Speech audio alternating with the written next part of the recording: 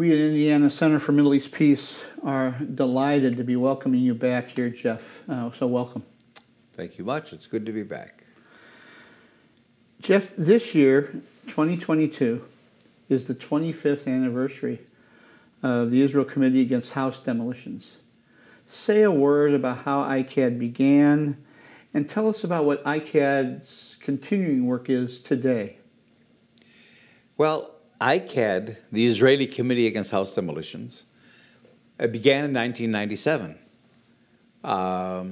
So for people in the know, that's a significant date. 1990, the end of 1995, in the middle of the Oslo peace process, in which Israel is negotiating with the Palestinians over the future, whether it's two states or whatever, Rabin is assassinated. And very quickly after that, Israel holds an election. And in the election, Netanyahu is elected, Benjamin, on an explicitly anti-peace process ticket. So the Israeli government, the new Israeli government, repudiates the Oslo peace process. Now, the left in Israel, the peace camp, had really given a lot of hope that maybe this process would lead somewhere. The sides are meeting, they're negotiating, but it became clear that the occupation was not going to end. On the contrary, it's going to get stronger. And so a number of groups on the left got together, Israeli groups. We decided we had to re-engage in resisting the occupation. And we asked our Palestinian colleagues, comrades, what issue did they think we should focus on that would be really a priority issue for them? And the issue of house demolitions came up all the time. It affected almost every Palestinian family. That Israel has a policy of demolishing Palestinian homes, not only in the occupied territories, but inside Israel as well. So that we took that on, but we were an activist group. And so over time, we began to work with families. We began to understand the house demolition issue. Who issues the orders? Why are they issued? What are Israel's intents? What happens to the Palestinians? You know, the whole human dimension. And we did that as activists until finally, at some point, we began to get a little bit of money. People were willing to contribute.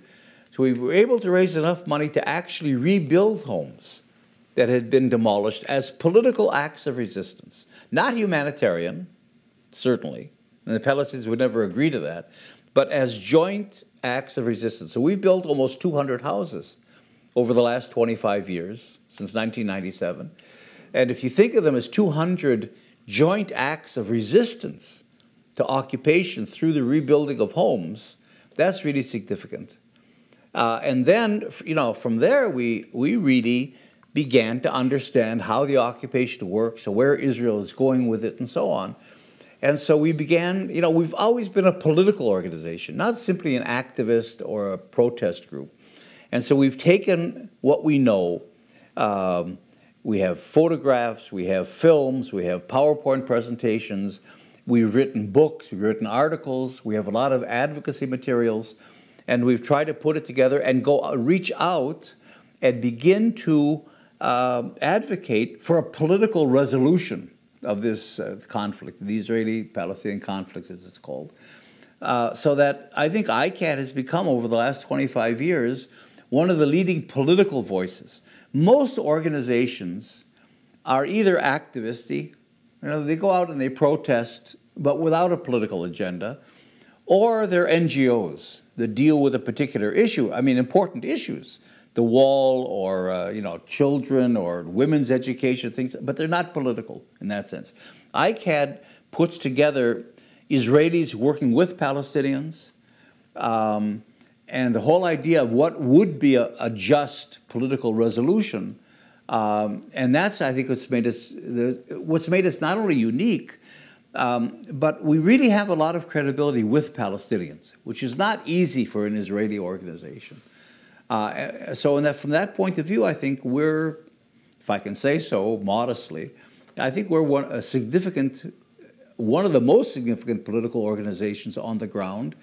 And then, of course, because it's so important to mobilize the international civil society in support of the Palestinian struggle, working with ICAD USA and all kinds of other groups abroad, we've been really instrumental in being a bridge between Palestinians and critical Israelis on the one side and supporters of the political struggle, on the other side. So it's both advocacy, but it's also mobilization.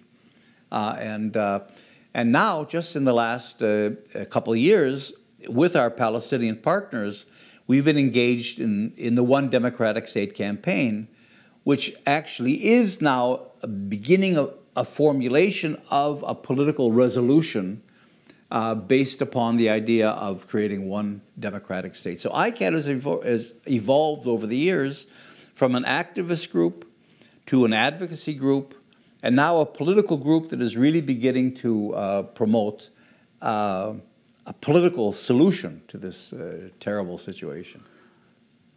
I'm glad you brought up the one democratic state because I want to follow up on that.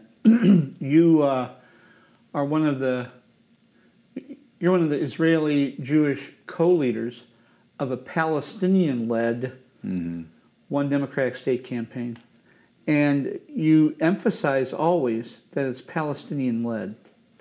So I want you to tell us more about Palestinian leadership, but even more importantly, than why Palestinian-led is so important. Why do you continue to emphasize that? Well, in many ways, this is a Palestinian struggle. You know, in our analysis, in our opinion, Zionism was a settler colonial movement. There was an invasion of Palestine by a foreign group, the Zionist movement of Jews, the late 19th century into Palestine with the intent of taking it over. So even though Israelis, certainly Israeli Jews in the one-state idea remain in the country, I mean, nobody's going to throw them out or whatever, they're not a legitimate side. In other words, there is no idea. That's why we don't like the idea of conflict. There's no symmetry between colonists coming in and taking over a country and displacing the local population with the intent of replacing them on the one side, and the resistance of the indigenous people to being displaced and dispossessed. You can't compare them. So that in our view, the Israeli side, or the Israeli, isn't a side. There is no legitimacy to it, which means that this is a Palestinian struggle. The Palestinians have to be the ones that decide two things. First of all, what is liberation for them? How can they, after 100 and some years in which they've been displaced and deculturalized and lost their lands and lost everything, basically, and half the Palestinians live as refugees abroad, what do they need to bring their people together again? To have some sovereignty, some control of their lives, to reclaim their culture, to reclaim their lands, to reclaim a national life. What do they need? And that's a Palestinian decision. And secondly, then the question becomes, all right, how do we reconcile our needs as a Palestinian people to restore ourselves with the fact that we have to live in a common country where half the population are Israeli Jews? So it's a double sort of, but those decisions have to be made by the Palestinians because they're the indigenous people. They're the one whose country this is, in a sense.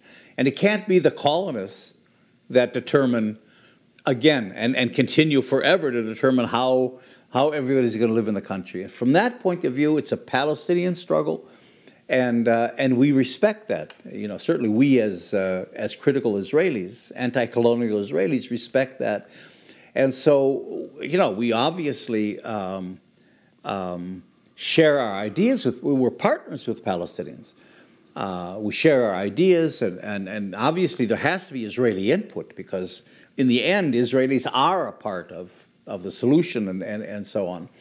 But if there's a partnership, it's that the Palestinians are the senior partners and we're the junior partners. And that's why we put so much emphasis on a Palestinian-led movement. That's what gives it its legitimacy.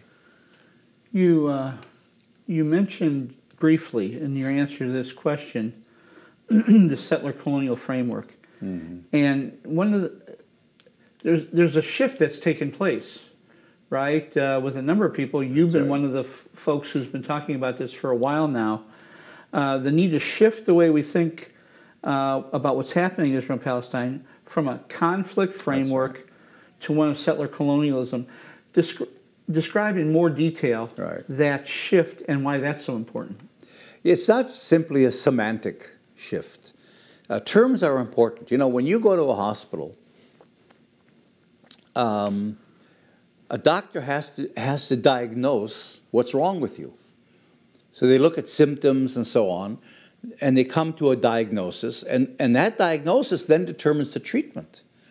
So you don't just jump to grabbing whatever medicines you have off the shelf. The treatment has to flow from how you analyze what the medical problem is. And it's the same here. If you see this as a conflict, its logic is going to lead you to a particular kind of solution. Whereas if you see it as a settler colonial situation, you go somewhere else. So, there's a tie between what is the type of problem you're trying to solve and how do you resolve it. A conflict is between two or more sides. Now, the minute you say sides, again, what I was saying before, you're already legitimizing the Israeli side. In other words, you're legitimizing the colonists. So that already is unacceptable. The idea of a conflict is that the sides somehow get into a fight with each other. There's some dispute that they're fighting about. That's the conflict. Well, here there's no dispute. I mean, the Palestinians never had a fight with Jews. They never had an issue with the Jews living in Poland or whatever. They were invaded by a foreign force intent on displacing them and taking over their country. So there's no dispute. There's invasion and defense and resistance, but there's nothing the Palestinians are fighting about except they want to get rid of this settler colonial enterprise.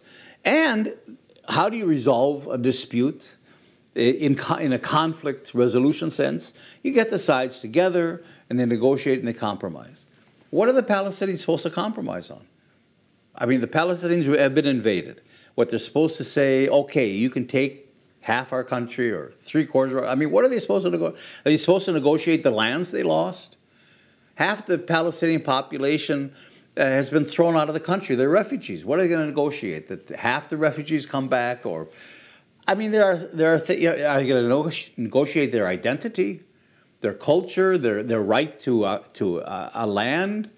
I mean, there are such fundamental issues here that are their national rights and their cultural rights to live as a people in their own country securely, that there's nothing to compromise. So conflict is the wrong framework. And then conflict then would lead, if it's compromised, well, that's what leads you to the two-state solution, which is the United States government, all the governments, everybody, Israel, that's what they all want. Why do they want that? Because the two-state solution perpetuates the colonial situation.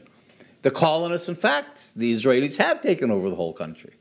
So they'll create a Palestinian Bantustan in the South African sense, where the Palestinian population is confined to maybe islands on 15% of the country. They'll call those islands a state. They'll have a president, like Abu Mazen is the president today of the Palestinian Authority, and that's your two-state solution. So you've kept the whole colonial enterprise intact, and all the structures of control and domination are intact. And so what are the Palestinians? You see, it's a colonial solution to a colonial defined, to the idea of a conflict, but if it's a conflict, it legitimizes the colonial enterprise. And that's completely unacceptable. So to completely clear that out of the way and prepare the ground for a genuine, just resolution, you have to see this as a settler colonial situation in which the Zionists came into Palestine with the intent, again, of taking it over as settlers. In other words, their idea was, we will replace the Palestinians. We will transform an Arab country into a Jewish country. Palestine will become Israel. So there's no sides here. You know, that's what they're imposing on the Palestinians. The Palestinians cannot accept that. They have to resist. And therefore, you know, but then the resistance is delegitimized as terrorism. This is why you emphasize that while it's very important to delegitimize Israel, that's the penultimate step. Then you have to politically decolonize. That's right. Well, yeah. I mean, it's not so much to delegitimize Israel. You have to as a Jewish I mean, state. it was never. The settler colonial project was never legitimized. You can't legitimize colonialism in any sense. So since it has no right to exist as a colonial entity, but it has the military strength and the political strength, given the support of the United States and other countries, you have to fight it. But in the end, how do you end settler colonialism? Through decolonization, not through compromise. You see, that's where the solution flows from how you define the thing. If it's a conflict, you compromise and get to a two-state idea. If it's a settler colonial enterprise, you dismantle, decolonize, dismantle the colonial structures of control and domination, and then you get to a place where it's actually the indigenous people that have most of the say in terms of how they see the society structured, in which, yes, Israel ceases to exist as a Jewish state because that's a colonial enterprise, but Israelis continue to exist in the country. They have a right to be in the country. They'll be equal citizens, but it'll be decolonized. So these are like apples and oranges, you see. And unless you're clear about what the fight is about and how it can be resolved, you end up being in a muddle. And I think that's where we are today. I think the politicians that are trying to negotiate this either don't understand the nature of the conflict, and that's why you've had now, from the Rogers Plan, we've had 50 years of futile negotiations, or they do know, and they're simply using this conflict resolution model in order to justify and legitimize and perpetuate a colonial enterprise. You know, using the medical model is really important. Diagnosis, prognosis, diagnosis, symptoms, a prescription. I mean, that's an important framework. You know, one of the first terms I learned from you back, I mean, we've known each other now almost 18 years. One of the first terms that you created to describe Israel's domination of Palestinians, and I hear it, people using it over and over again, is matrix of control. Tony Blair used it once. Give us a few examples, 2 or 3 examples, maybe the most egregious ones, of Israel's matrix of control over Palestinians. Well, the matrix of control was trying to make the point. You see, everybody again is within the two-state paradigm. Well, then the West Bank, East Jerusalem, and Gaza that were conquered in 1967 are occupied territory. Well, occupied territory in international law means a temporary military situation. You're not allowed, according to the Fourth Geneva Convention, for example, if you're an occupying power like Israel is, you're not allowed to settle an occupied territory. You're not allowed to build highways or to build the wall that Israel built. You're not allowed to change the status quo of the occupied territory, because the idea is that territory will be disposed of through negotiations. And if the occupying power changes the status so that they're in permanent control, that forecloses any negotiations. And so what I'm trying to do in this matrix of control idea is to show, in fact, how Israel is trying to make permanent its control over the occupied territories, even though, and this is again the game of this two-state solution conflict resolution, even though they talk about negotiations, de facto, they're making the occupation permanent. So it's a matrix of control. And a matrix means it has different layers to it. You know, there's physical layers, you have checkpoints. There are something like 650 checkpoints throughout the West Bank. And what's significant is only about 17 or 18 of them or so are on the border, on the green line between Israel and the West Bank. In other words, you think, all right, if checkpoints are for security, then they would be securing Israelis from Palestinians. No, but that's not. Almost all the checkpoints are inside, deep inside, that control Palestinian movement. You see? So that, you know, physical in the sense of settlements. I mean, there are now about 800,000 Israelis living illegally, according to international law, in the West Bank and East Jerusalem. The annexation of East Jerusalem is illegal. The fact that East Jerusalem is now considered Israel and part of the capital of Israel. You know, so you have those physical things, and then you have a legal layer, so that the Palestinians are enmeshed in a whole matrix, a web of all kinds of regulations and laws and military orders that paralyze them. So, you know, if they want to build a home, they have to get into an expensive and protracted and complex planning process that, in fact, leads them to no home. In 98% of the cases, Palestinians their home demolition applications for building homes on their own land are denied. You see, so it's a pretend kind of a process, so that Israel can say, look, you know, we're democratic, and we're not, you know, we have mechanisms of planning, which is good, but in fact, it's really a mechanism of control that prevents Palestinians from having homes and from building on their lands.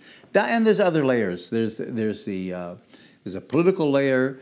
There's an infrastructural layer, you know, where Israel has laid out a matrix, a huge matrix of 28 major highways that then incorporate the West Bank irreversibly into Israel.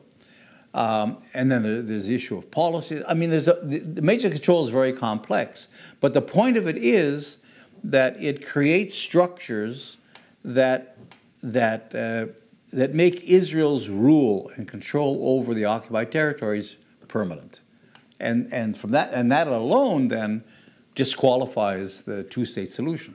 It's not going to be. You know, I remember 2 decades ago, Jeff, you talking about Israel as, quote, an apartheid regime. Now, of course, lately, Yesh Din, B'Tselem, Human Rights Watch, Amnesty International, various church denominations, and others have adopted apartheid language to describe Israel's oppression of Palestinians. Why is the use of that language, apartheid, that particular word, why is that so important? I mean, it recalls South Africa. It's got legal ramifications. Talk to us a little bit about why calling Israel's oppression apartheid is so important. Well, it flows from the settler colonial idea. I mean, it's the necessary result of settler colonialism. In other words, the United States is a settler colonial regime. Yeah. But what the United States succeeded in doing is so totally marginalizing the indigenous population, the Native American population, that they're not really a factor anymore. You know, they're small, scattered groups, they're powerless, they're marginalized. So the United States doesn't need an apartheid regime. It can give them full citizenship because they're not a demographic threat or a political threat to the United States. But in countries like South Africa and Israel, where the indigenous population is large, I mean, the Palestinians today are the majority between the river and the sea.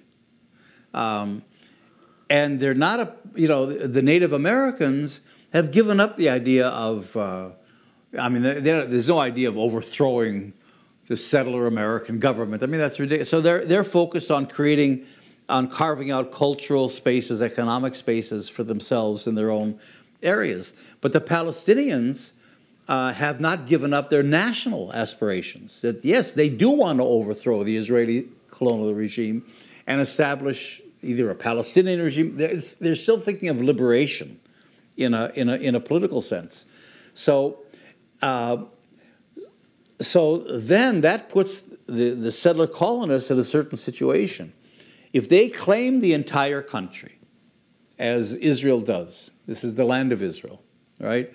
And they want all the land, because that's the heart of settler colonialism is the land. Without the land, it's just a claim to a country. The land is the country.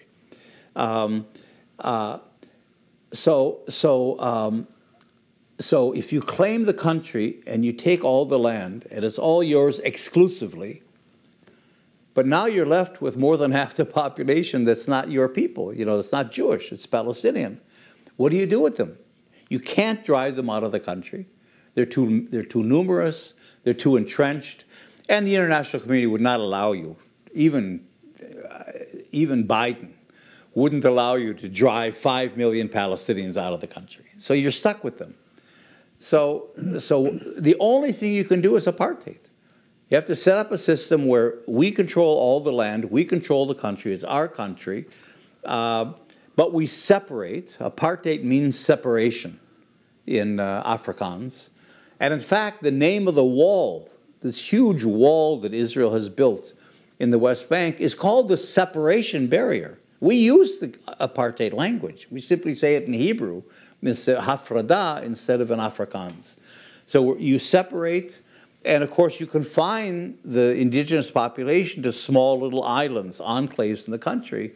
And that's what allows you to keep that population marginalized, even though they're large and so on, and you have control of the country. So apartheid is the necessary outcome of a settler colonial enterprise that can't either massacre or throw out or displace the local population. If you're stuck with them, then you have to have an apartheid regime.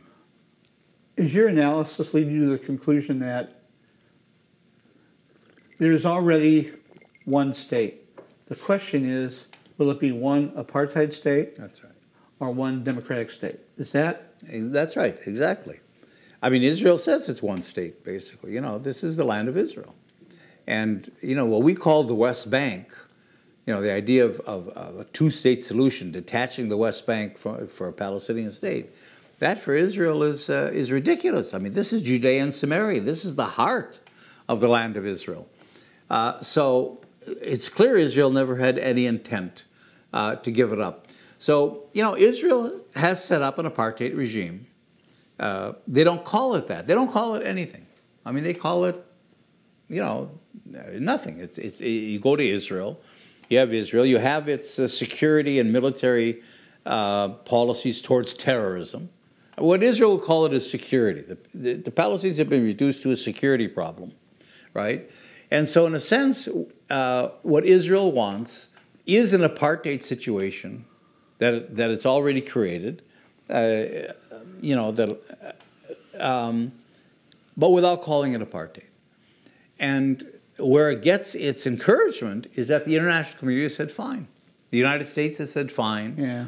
The international community, there's no pushback against it. As a matter of fact, it's very interesting. When Amnesty put out its report a few months ago, really documenting why this is apartheid, and also documenting it's not only apartheid in the occupied territories, this is inside Israel as well. The whole thing is apartheid. And documented it by all the violations of human rights and international, legal instruments. The American ambassador, some guy named Niles or something, rejected it angrily and said, that's not the language we use in the United States. What language don't we use? Human rights language. I mean, apartheid it's not a curse. It's not an accusation. It's a well-defined concept in international law. So the United States is saying, well, that's not language we use, which is true. I think he said a more revealing thing than he intended. So that, Israel feels that it can get away with it. It can sustain apartheid in a way that South Africa couldn't because it has really the blessing of the international community and especially the United States. One last question for you. You've recently been on a speaking tour in the UK, including speaking at the Greenbelt Festival. I think you've been there before and spoken, many times. You were also on a tour in Italy. Now you're embarking on another U.S. speaking tour. You've been at this for many years, Jeff. How has your message remained the same, and how has your message evolved or changed over the years? Well, it's remained the same in that we like I said before, we've always been a political organization. So we've always, I mean, House Demolitions for us is a vehicle for, again, exposing what's happening, how does the occupation work, what Israel's intentions are, and so on. But the idea is not only in House Demolitions, is to resolve this whole issue. So that's been a constant all along. And I think what really is, I'm proud about ICAD is that, you know, we haven't got caught in a political position, you know, for a long time just because that's our opinion. If we now, I mean, we supported at the beginning the two-state solution. We can't forget that in 1988, close to the beginning of Oslo, Arafat and the PLO accepted the two-state solution. Now, that was a mistake, a fatal mistake, really. But, you know, I can't be more Catholic than the Pope. I can't say, I don't care what Arafat says. In other words, ICAD's position has to flow both from our analysis of what's happening, but also from what the Palestinians want. We have to be sensitive, again, to their perspectives. So our analysis has changed over the years as the political situation has changed, starting from two states. The one-state solution we have today, the idea of one democratic state, isn't simply a political position. It arises out of our diagnosis of what the problem is, and we've helped formulate with Palestinians a 10-point program.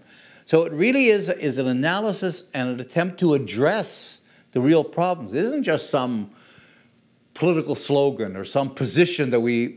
So our you know, I met somebody recently in the United States after one of my talks who said to me, "I've been listening to you now for 20 years, Jeff."